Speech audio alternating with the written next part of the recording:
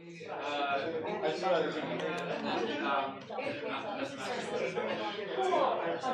a master's in creative writing in addition to a law degree?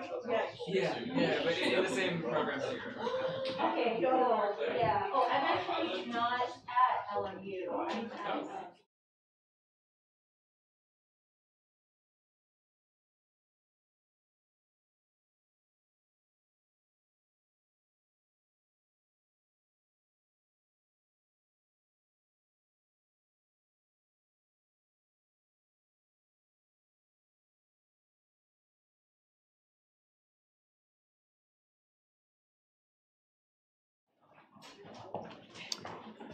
Hello, folks. Good evening. Happy Friday. My name is Ivan Salinas. I'm the programs manager here at Beyond Baroque. I want to welcome you to the Wanda Coleman Theater and to tonight's program, At the Threshold, Translation and Transposition with Piotr Florczyk and Sarah Maclay. I want to acknowledge our presence on the ancestral and unceded territory of the Tonga peoples. We acknowledge the wrong done to indigenous peoples through colonialism and genocidal practices. But as an arts organization, we are committed to uplifting their communities, stories, and cultures. To share a few words about Beyond Baroque, we are a nonprofit literary arts space founded in 1968 by George Drury Smith. This building used to be the original Venice City Hall building and operated as such until the late 70s. After which Beyond Baroque moved into this space, and it's now a home for poets and artists open to the community of Los Angeles. And it also makes us one of the, probably the oldest organization, arts organization of the entire city. And we've been around for 55 years and operate with extensive programming from readings, featuring emerging and established authors, as well as exhibitions in the Mike Kelly Gallery, which you can find in the second floor. So after the reading, feel free to check it out. We currently have the work of artist Gila Hirsch, and there's a little bit of context in the wall right behind the door. We're also currently accepting applications for the Linda J. Albertano Fellowship, named after a poet and performance artist. You can find more info about the fellowship and some of the events that we'll be hosting in April. And the fellowship is open to women and non-binary poets. They are receiving also an opportunity to host an event at some point and also be a facilitator for one of our poetry workshops that happen every week on Zoom. Also, for some of our programs in April to look out for, we are hosting a reading of translation with Latin American poets, all the way from Colombia, Puerto Rico, as well as here in the US and the Dominican Republic. So come around to that on April 12th. It's just called Translating Latin American Poetics. And we're also featuring Armenian American authors with Nancy Agabian and a few others. And we're closing out with the Poetry Film Festival, which will be the third edition that we're hosting this year. We'll be screening the Life is a Saxophone, a documentary film on the life of Watts poet Kamal Daoud. And we'll also be screening a selection of international poetry or poem-based videos that were submitted this year. So it'll be a long festival, but really fun and a new way to interact with poetry in the 21st century. So check all that out. We also have our fiction workshops and poetry workshops happening every week on Zoom, and some intensives currently being facilitated by Miriam Chansey and Brendan Constantine. You can find all of this on our website. A huge thank you to our directors, to the Beyond Baroque team, Quentin, Jimmy, Michelle, Tech Master, Eric Alberg, Pablo in the bookstore, who you can say hi to when you get a copy of Peter's books or Sarah's. We have some of their titles, and feel free to support our authors, support the space. I'll say a little bit more about that after the reading. But I hope you all are ready to hear our poets for the evening. Two very wonderful poets, friends of Beyond Baroque, go way back here. So we'll be hearing some poetry in English, some poetry in Polish, and I'll just tell you a little bit about both of our authors, and I'll let them take it away. First, we'll hear from Sarah Maclay, and Sarah's fifth collection, her latest book, is Nightfall Marginalia. Her poems and essays, supported by a Yaddo residency and a City of Los Angeles Individual Artist Fellowship, were awarded the Tampa Review Prize for Poetry and the Pushcart Special Mention, among other honors. They've appeared in Field, Plowshares, the Tupelo Quarterly, The Writer's Chronicle, The Best American Erotic Poetry, From 1800 to the Present, and Poetry International, where she served as book review editor for a decade and beyond. She currently teaches at LMU and offers workshops at Beyond Baroque, roaming between LA and her native Montana. And Piotr Florzyk's recent books include Swimming Pool, an object lessons title, the poetry collection from the Annals of Krakow, which is based on the testimonies of Holocaust survivors, as well as numerous volumes of translations, including Invisible, the selected poems of Jacek Goodorow, which was named the Autumn 2021 Translation Choice by Poetry Book Society in the UK, and the new edition of Building the Barricade by Anna Świrszczyńska. He teaches global literary studies at the University of Washington and lives in Los Angeles. So please give it up for Sarah Maclay, and then we'll hear from Peter. Thank you all.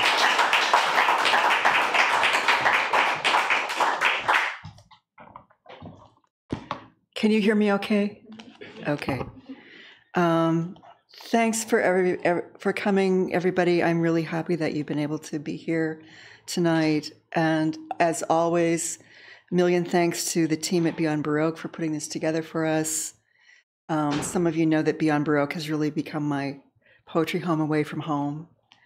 When Piotr and I were thinking about how to frame and focus this reading, we knew that he was going to make translation a key focus. And it hit me that though I'm not reading translations from one language to another tonight, in much of the work in my most recent book, Nightfall Marginalia, there's a similar process of bringing something across, if not from language to language, perhaps from genre to genre, or through one kind of linguistic sieve or another that preserves some syntactical integrity even while words themselves change. So it reminded me of my time as a young piano student transposing. In music, as most of you will know, transposing involves moving a piece of music from one key to another while preserving all the other relationships of the notes, the timing, the phrasing, the intervals. In this case, it's the process of, when I'm writing from art and in ekphrastic mode, moving from genre to genre, say from visual art to the art of language, or if cinephrastic, from film into poetry. In thinking about all of this further, though, I wouldn't claim that my own process is quite so pure. That is, it's not just, say, translating a picture into words, but I somehow weave myself into things a little more than that, so that I'm more enmeshed. My own situations and contexts and desires and dilemmas and discoveries also have a way of slipping in, even if a large part of my practice is to go back and back and back to the art or the film to look again and ask myself, what am I looking at? What is this? How do I say it? So now I'm not sure if transposition is as accurate a word for this as perhaps transmutation. Something is coming across from one art form to another, and from one creating person to another, but the thing as a whole, as it lands in poetry, is also changing, mutating, so that I think it's both possible to trace images between the two genres and also to find the places where things diverge or bloom in one way or another. So I think We've often been in at least a partially similar process, Piotr and I, with that enticing blur, that liminality, that place of threshold between creative beings and visions, if one can really allow oneself to be inhabited as much as to stay alert in order to see.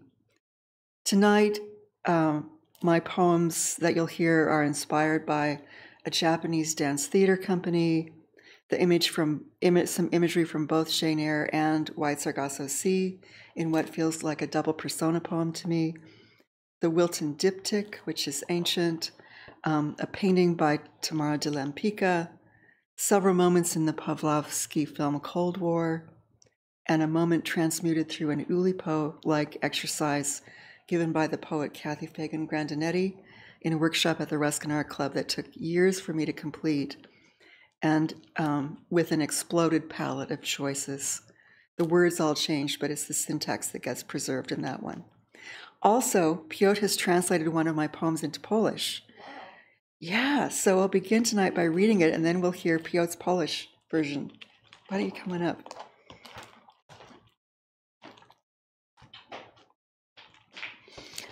I know also some of you have been so wonderful about coming to a lot of my readings from this book. So I'm trying to, you'll notice I have a few anchors you'll know, but I'm trying to read things I haven't been reading so much as well. Okay. A breathing lake. Above us, floating in the dark like opened lanterns. As the water's onyx sheen closes to opaque. Lotuses where stars would be. How we wanted to eat them with our eyes. How we almost did. So much closer now that we could almost pull them toward us like austere balloons. All around, our stillness, our suspension. Oddychające jezioro. Nad nami, unosząc się w ciemności, jak otwarte lampiony, gdy onyksowy blask wody zamyka się w nieprzezroczysty. Lotosy w miejsce gwiazd. Jak bardzo chcieliśmy je zjeść oczami, jak prawie nam się to udało. Teraz tak blisko, że prawie moglibyśmy przyciągnąć je do siebie jak bezwiedne balony. Dookoła nasz spokój, nasz bezruch. Thank you. Thank you. This is the first time I've heard it. It's very exciting to me. And because this next one grows directly from that sense, I think we may all have as poets, those of us who are poets here tonight, that when we write, we are translating something about our sense of the world or of a moment from life into words. Here is night text. Let's imagine I'm translating something to you. You asleep or sleepless or naming that third place between with the tips of your tapering fingers. I don't know the language, it bends. In the mind, in that strangely shared chamber. That is, I mean, in your hands, where you show me those scenes of confusion and flight with such intimacy and don't know it.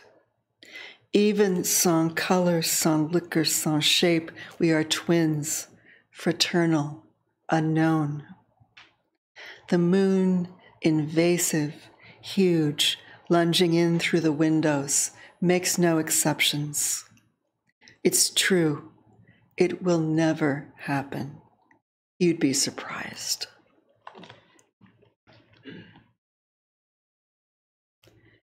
Field of thorns. He could leave the front door locked for days as the grays pooled in layers, shrouding the shocking green, at least finally green after months of cold and gray and dun and smashed-looking grasses and plowed fields that may or may not have been planted had sprung into lengthy choruses of emerald collaged by the deepening greens of nearly blue-black leaves as the sun was revealed for the moment, as though one could glimpse a sustained chord and its deepening shadow. Always, never there. He could leave the door locked, and he would have, had he been more nearly alone, unattended, unserved in these wrecked and exasperant seasons of water, dishevelers, unwilling to fall, these seasons that pull all the will out and force you to lie on the sheets as the bedding slides off, forgetting the pruning shears and the scythes and the clippers on the broad front steps, leaving them unused for days. He would have disheveled had he not had to resort instead to the privacy of the glass, of the liquids at hand, the burnished, the burning, the amber, the quelling capacity they still held out against all those inner expanses of gray, exposed, vast, roiling, nearly royal purple to the south, or the ore of gunmetal, the shifting steel of a school of dull knives floating together west. Walking under them, under the constantly moving and burgeoning gathering clouds, under the miles of their unpredictable rousing, looking up, disoriented, nearly falling, which would be like resting on something strangely stationary below a constantly changing ceiling. As surprising as the newly fresh smell of water on dirt, or even near dirt after days of holding back.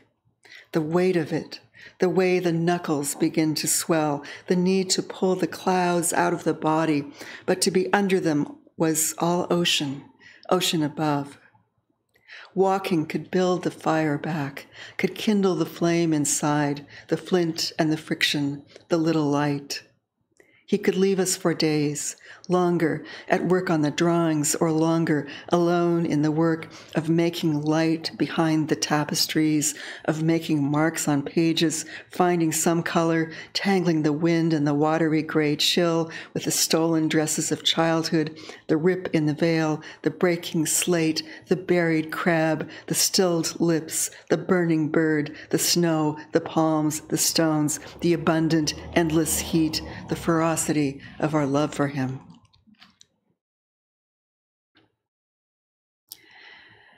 Kairos at night. Kairos comes from the Greek, and it's a word that has to do with a propitious moment for decision or action. Sometimes the character is associated with crisis and opportunity. It seems to be a hammer until I pick it up. On the asphalt, white on black, a broken racket at the rim says service. You hurl it in the dark, across the field, over the net. It bounces once. There are no strings. We are not even. In the darkness, clover is a constellation.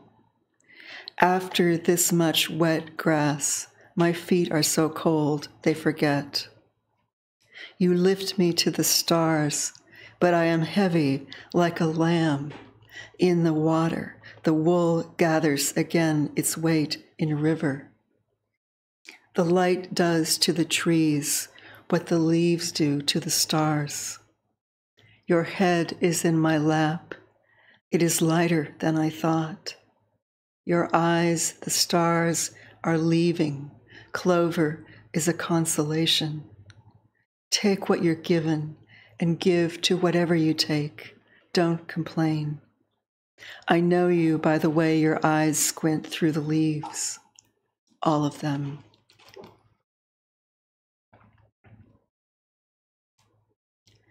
This next poem, The Heart, begins with an epigraph from Sappho as translated by Carson.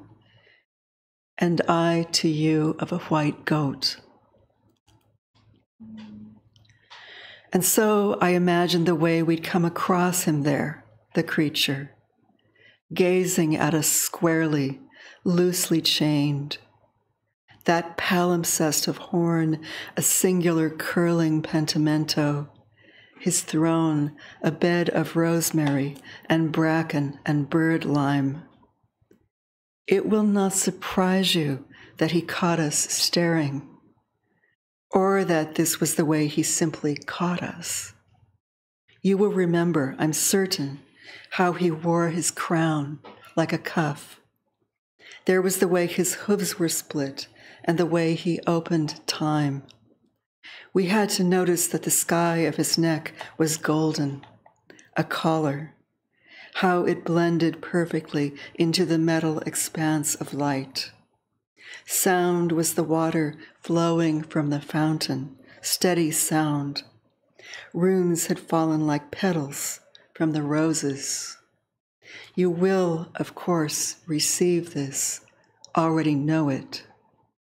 Mood rang through the moon, an oval in daylight, sinking slow. This is realism. Under the fragrant rosemary, the fog opens, closes. We live inside these hills.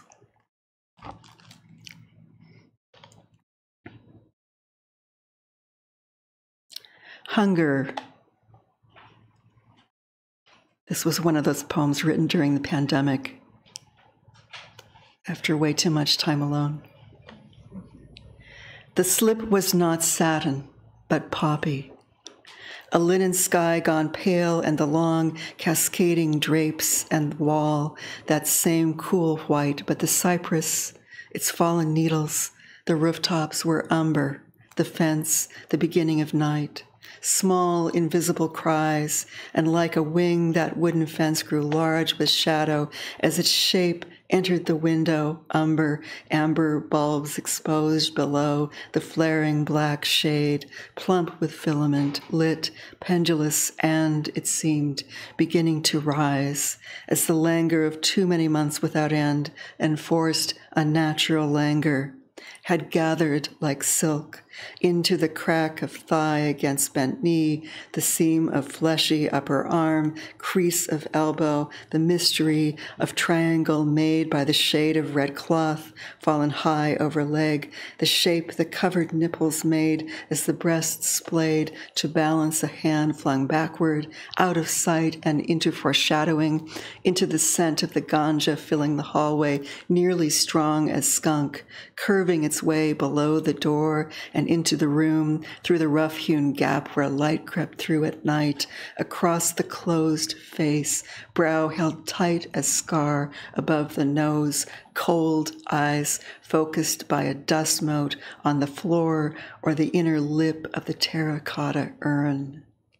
Scent of sugar, sweat, tobacco seeping through the old pipes, clinging to the pillows like a second skin, galangal nights, arpeggiated dawn. Empty Newport pack on the hell strip, mined like ribbons, leather bangs, time beyond girdle, the giving up, the belly abundant, the giving in, again, again, again, again, again.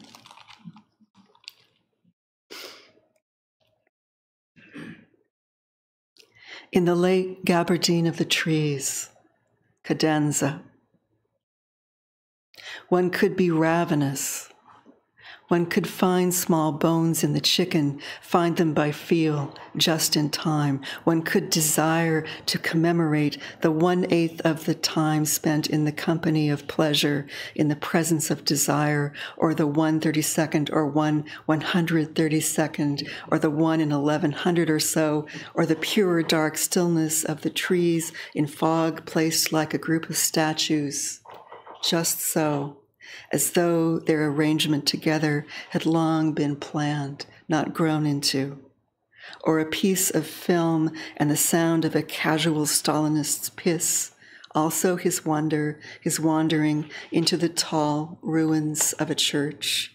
Why do I always think of Chernobyl?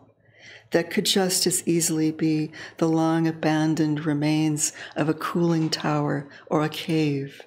But just below the cool and concrete wall, the remnants of a painted face as big as a body, one could say, I want for you to close your eyes and listen. Just listen. What I have given, what I have given up, what I would give. And the way we just seem to walk into the middle of something already happening. Incidental witnesses, recording. A sweater slipped on backwards, label touching chest above the breastbone, dirt gathered around the edge of a nail, or the way skin feels when it hasn't been washed.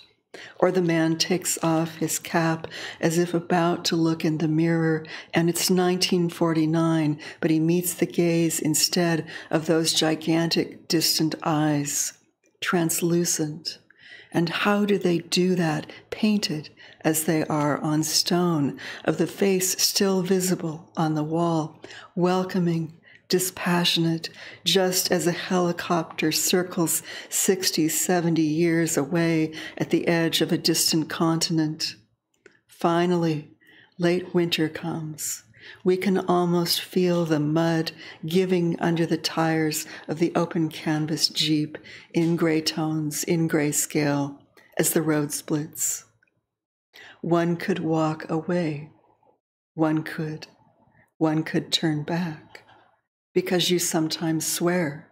You say, I am fucked. You are fucked. He, she, it, they, is, are fucked. We are. Or the way Stalin's face unfurls, gigantic backdrop, facing no one, deserted trees, or near sunset, in the empty wheat field, and its single tree.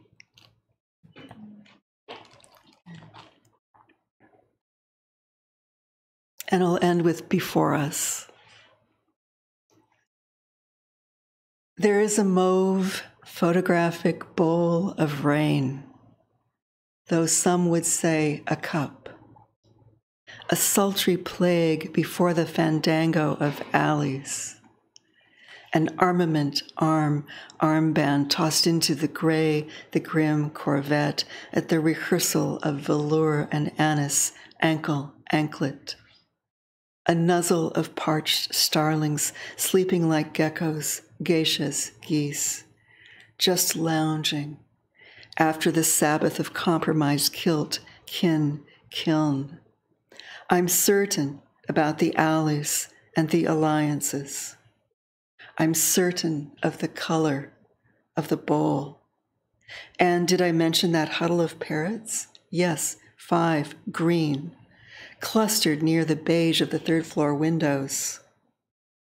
After the honcho, the whole damn holiday opens, and the dam spills into the castanets of the waiting hand. And it's here the maraca ticks like a rattlesnake on a short leash. I'm certain of the Geiger counter, the saber, the stomping, the sticking, and the compensation. It's worthwhile. There's a moan in the attic and one in the basement, a twisting, tweaking, twerking in the den.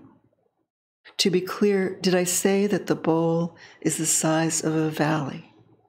And did I mention the rush is the color of mauve?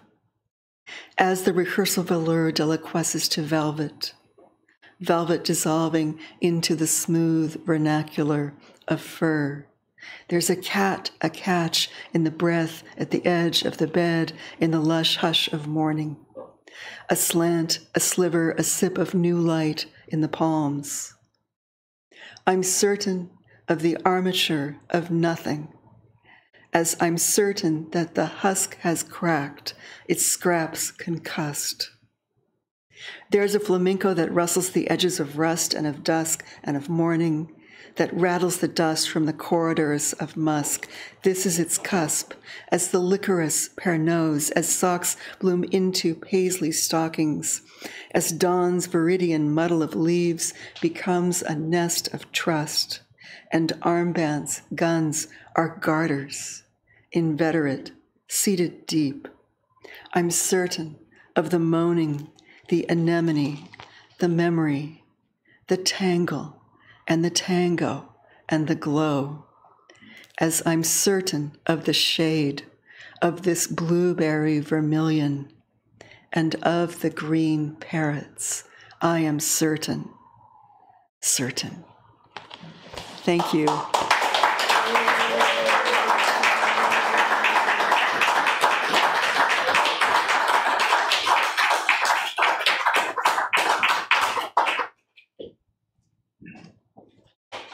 That was really lovely, Sarah. So honored to be sharing the bill with you. Thank you so much. Thank you to the team here for putting this event together and to all of you for coming out.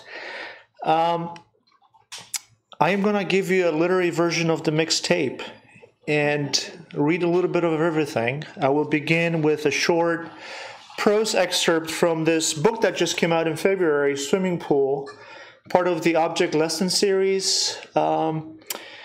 The thought behind the series is to uncover the hidden lives of ordinary objects.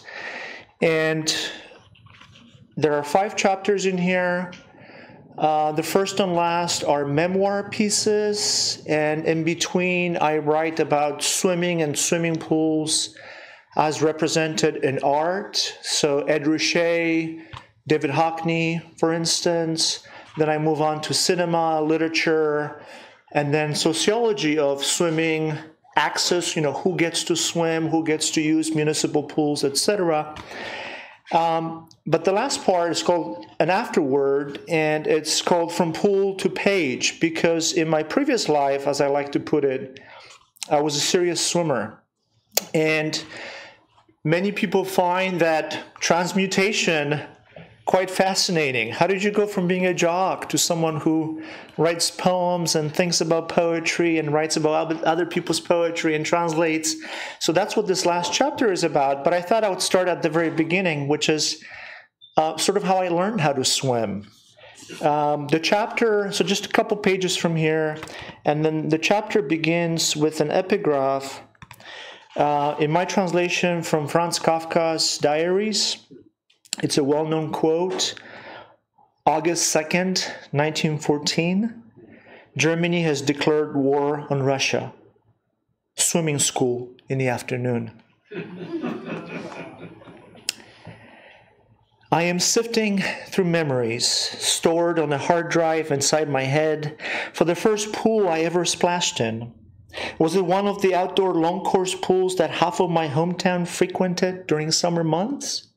Or was it something much smaller, a hotel pool, perhaps, or a pool at the resort owned by the company one of my parents worked for when I was in preschool? Company-owned resorts were a big deal in People's Republic of Poland.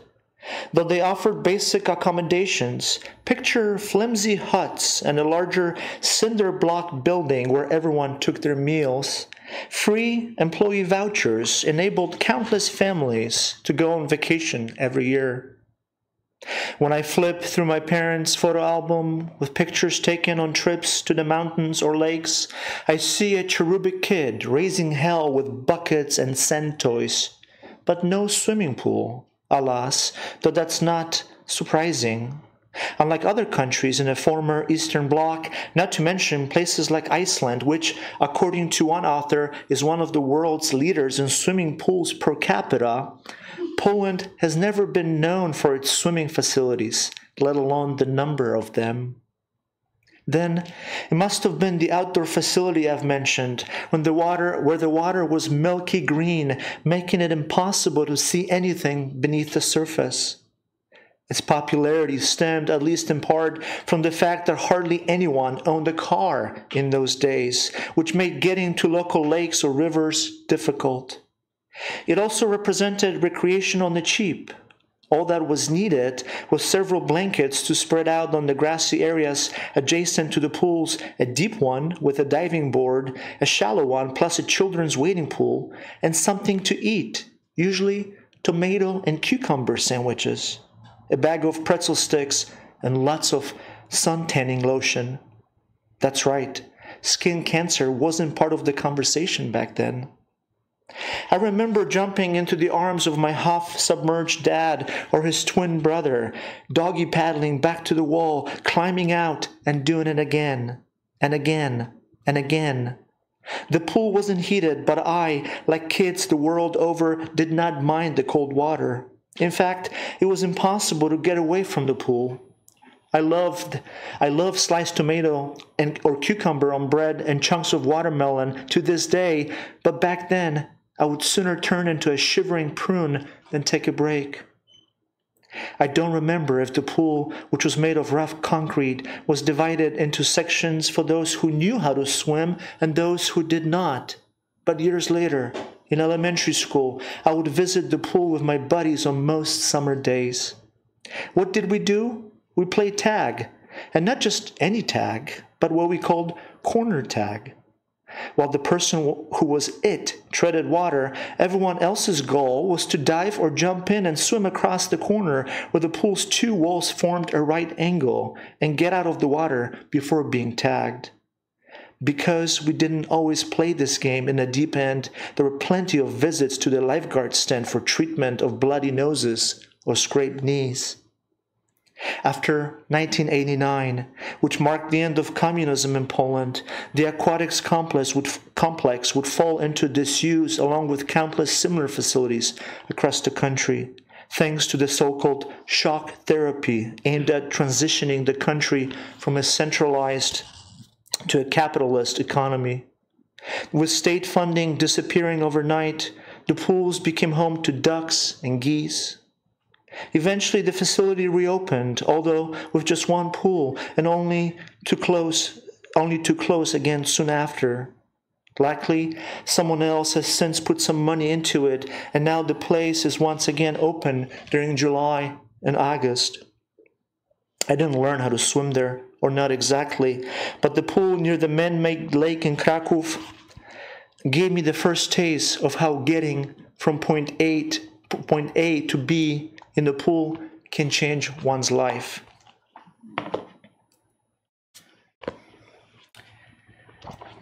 Next, I'll read a few poems from this seminal volume of poetry of witness or world literature, Anna Świrszczyńska's Building the Barricade, a volume of poems in which the poet documents her experience of the 1944 Warsaw uprising.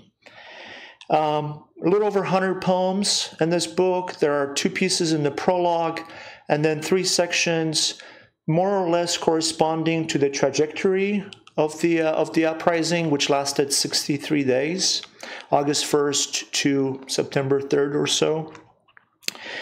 I'll read a couple of these poems in Polish as well. I'll also say, as a preface, that it's quite amazing to me that we love or admire this volume much more than people do in Poland. I'm not sure why that is. I sometimes wonder if Poles, especially younger ones, have grown tired of reading about their country's misfortunes and tragic history, particularly during World War II, and they don't want to read about that, and even in class. And it's also worth pointing out that it had taken Świrszczyńska over 30 years to find the right words, the right language, diction, style to write about that experience.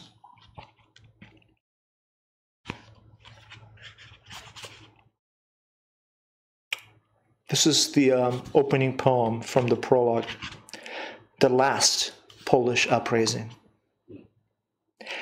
We lament the hour when it all began, when the first shot was fired. We lament the 63 days and 63 nights of battle and the hour when everything ended. When the place where 1 million people had lived became the emptiness of 1 million people.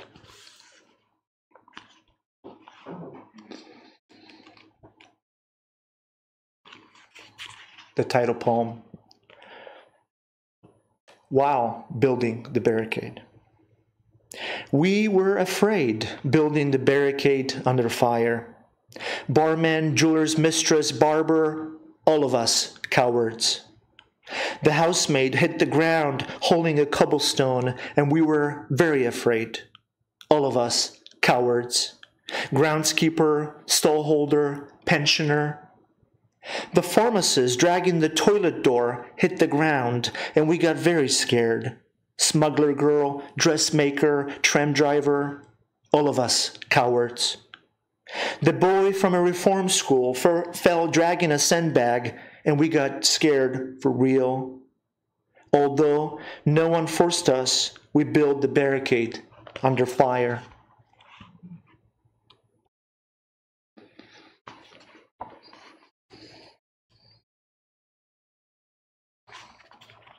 A Girl Scout. When she was dying in the hospital, she told her girlfriends she's ashamed that this is a war, that she is a soldier, so she is very ashamed, but asks, since she's never been to a party, that after she dies they put on her that dress with lace. When she died, they put on her that dress, and the four of them stood at attention by her bed and stood for an hour. Harcerka.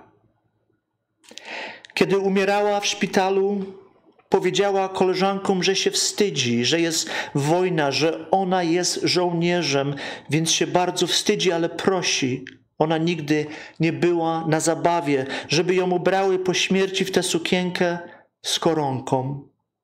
Gdy umarła, ubrały ją w sukienkę i stanęły we cztery na baczność przy jej łóżku i stały godzinę.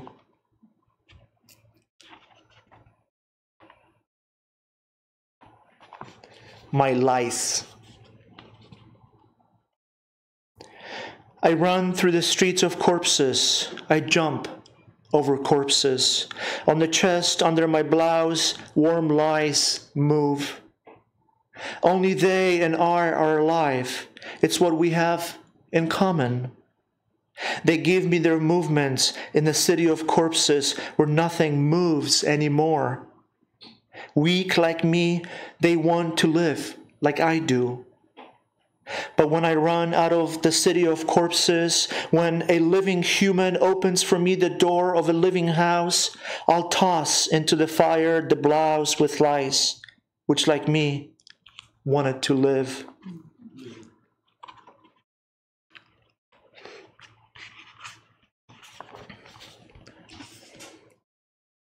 A German officer plays Chopin. This poem may remind you of one of the final scenes in The Pianist. A German officer walks through a dead city. His boots thump, and so does the echo. He enters a dead house. There's no door. At the threshold, he passes bodies of dead people. He walks up to a piano, strikes a key. The sound sails through broken windows out into the city. The officer sits down, plays Chopin. Niemiecki oficer gra Chopina. Niemiecki oficer idzie przez umarłe miasto, dudnią buty i echo. Wstępuje do umarłego domu, drzwi nie ma, mija na progu ciała umarłych ludzi. Podchodzi do fortepianu, uderza klawisz. Dźwięk wypływa oknami bez szyb na umarłe miasto. Oficer siada, gra Chopina. And the last poem from this book, Let Them Count Corpses. Those who gave the first order to fight, let them now count our corpses. Let them go through the streets that are not there, through the city that is not there. Let them count for weeks, for months. Let them count our corpses till death.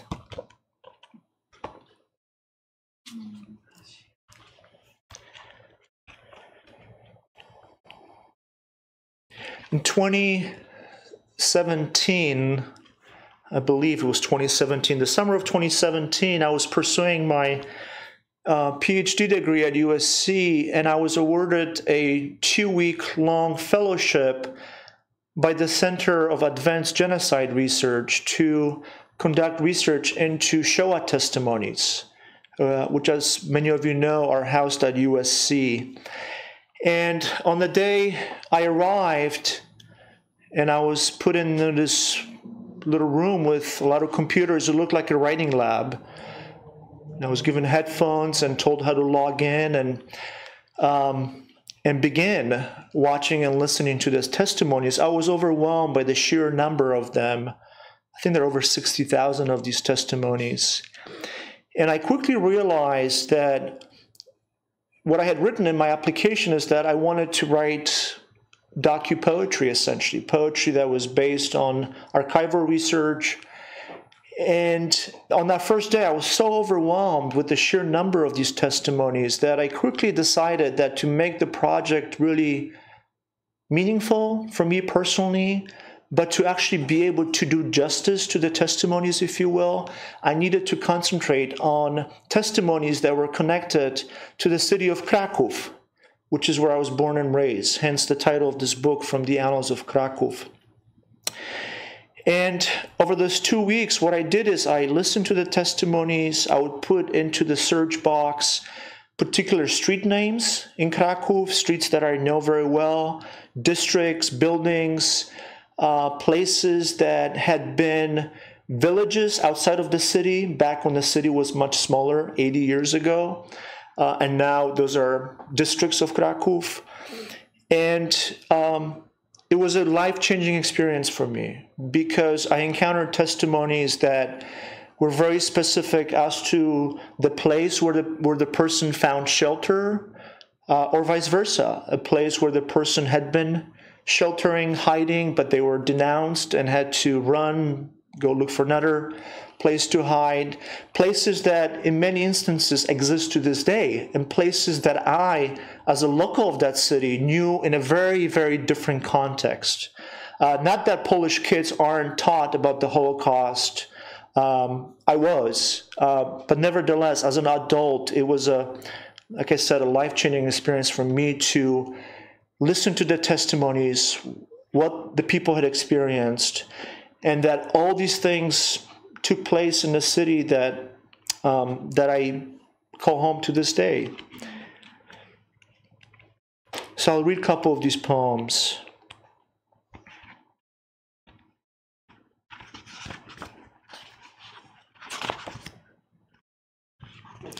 Most of them are untitled. Piotr, did you write them all in English, or? Yeah, they're in English. Mm-hmm. And you didn't write them first in Polish? No. 1. Full moon. 1, 2, 3, and more rusted cars bursting with flesh. Coal-fired engine sending smoke signals across plains. Each puff a breath in the sky disappearing. Da-dum, da-dum. The tracks have always been here. My compartment mates, keeping their eyes closed, pretend to dream. A pond, a sketched-out villa that was once a hut, a barn, woods where a boy tries desperately to whistle a nursery rhyme on a blade of grass. This relic train for tourists is slow, but the arrival will be swift. These are the facts. The headlight, a scream swallowing itself.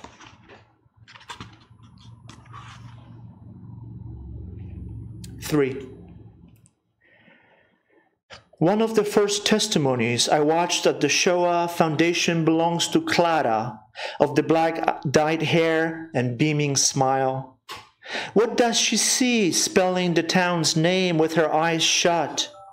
Each letter a face, a house, a meal, a tree, a bend in the road, an end. That she and her brother and parents had once shared the southern Polish city with Piotr's grandparents is a fact.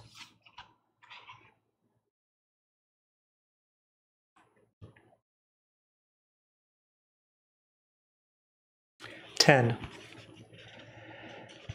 The American poet Charles Reznikoff copied out fragments of the Nuremberg trials transcript to create his Holocaust, an arrangement of vision and horror. The tone and delivery, both flat, sneak up on you. The who, what, and when get answered at the expense of the why, which often gets answered with questions anyway. I've watched the testimonies. Is it evil to be inspired at the same time as horrified?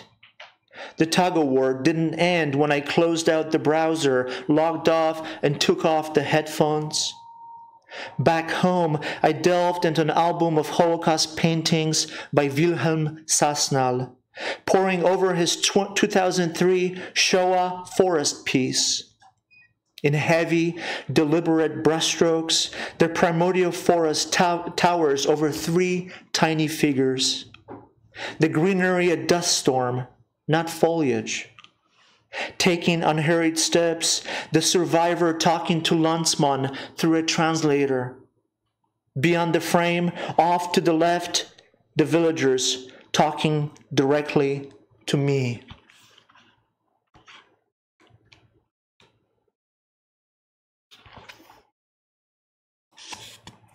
The book's final poem is called Second Language.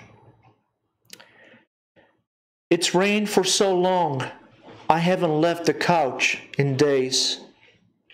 Feeble-hearted Chopin practices his funeral march with a small hand. My next-door neighbors, dinner time, don't mind the rain or our initials disappearing from the curb. I look in the mirror and see a pig. I read the book again backwards, but the pit of smoldering questions deepens. Years ago, in Warsaw, I went to see that heart, stowed away inside the first pillar on the left. What keeps the world from falling apart?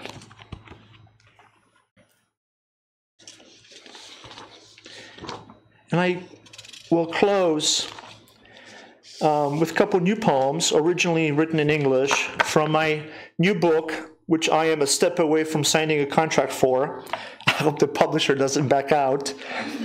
The book is called, or the manuscript at this point is called Third Language.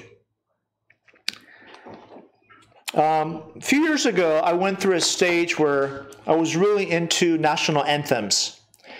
And I would spend days listening via YouTube to anthems from countries all over the world, and then looking up the lyrics and sort of trying to learn how different peoples think of themselves and their history, and also how they want to be seen by the rest of the world, how they present themselves because of the song, the tempo, the style, and again, the lyrics of their national anthems. It's a fascinating experience. So this poem, it's called People's Overture, and it draws on that research. Arise, children, get dressed and eat your toast with gooseberry jam before it's too late. To arms, parents, let's march the kids back to school. Our cities may be asleep, the worms getting all the treats, but the farmers demand we act, while our future, giggling, dangles from the gallows. Hurry, someone, for God's sake, reset the sun clock to 00. Years hence, no one will care if we kept our pie holes stuffed with something other than lyrics. The Queen watches no TV. God saves her toil and trouble, powdering the air, she breathes. Though the pitch teems with knavish double agents looking to score a draw, our hearts rattle like baby teeth in a biscuit tin. If we headed our way, we'd scrap the past, take turns putting Scipio's helmet on, and watch our Vespas morph into Ducatis. We were born hollow canolos, bounds between relatives, fingered deep in dope and Chianti. Dolce Vita? God willing, we'll spend the rest of our days sucking on teats, or, if push comes to shove, munching on kebabs rolled inside Beamer food trucks off Venice Boulevard. Nostra Culpa, the leather pants, and the Totenkampf come out just on holidays. We're ourselves for real when we wrap our arms around a whipped horse's neck. But, ooh la la, it's the screeching night tram packed with refugees from a hockey game that reminds us why, after every war, we unlock our doors.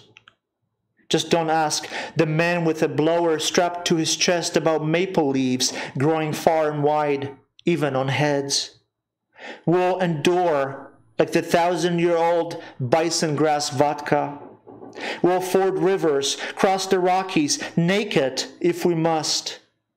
After 69 mazurkas, let's give Chopin another chance. I didn't plan for Chopin to keep showing up in these poems. Two more poems. This summer marks 30 years of my living in the States. And I have two children, a daughter who's 7 and a son who's 2.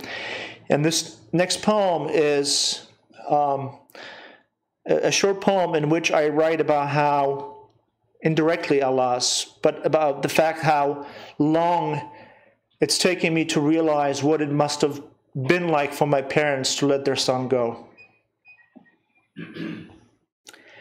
On the anniversary of my birth.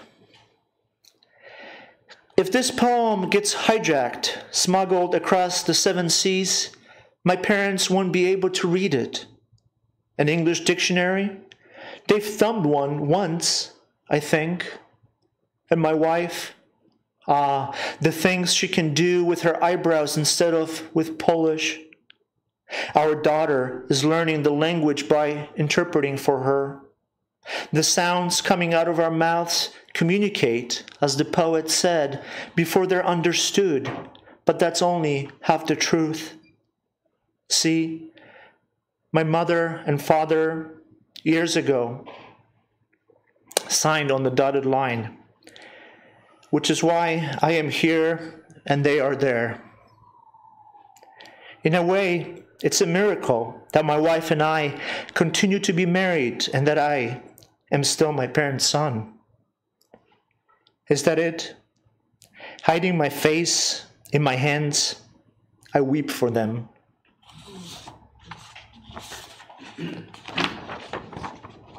And I'll close with this poem. Thanks again.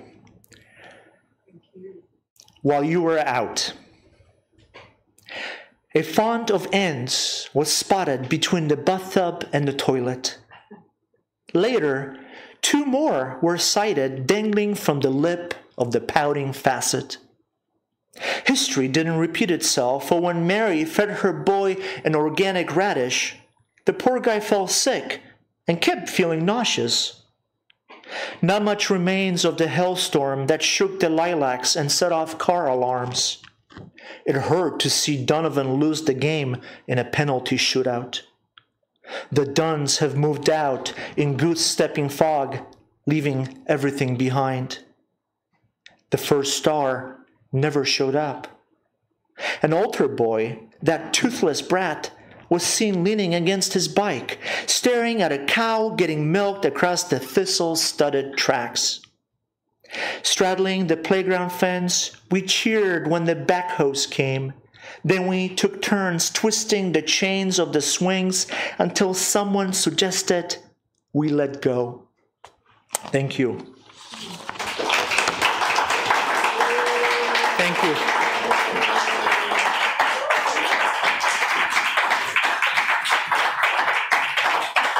Yes, keep it going for Sarah and for Piotr. Thank you. All right. So we have copies right across the hall of Piotr's books and of Sarah's. Thank you both for gracing us this Friday evening, and to you all for being here with us. If you are interested in supporting the space Beyond Baroque, continuing our mission to support writers and keeping our programming free, you can inquire about becoming a member. We offer memberships at different levels to students, seniors, and at the foundation level. So that gives you a bit of perks, and you are supporting the space and our mission. So please support the arts overall. But the authors will also be book signing if you would like that. And yeah, thank you all. Good evening.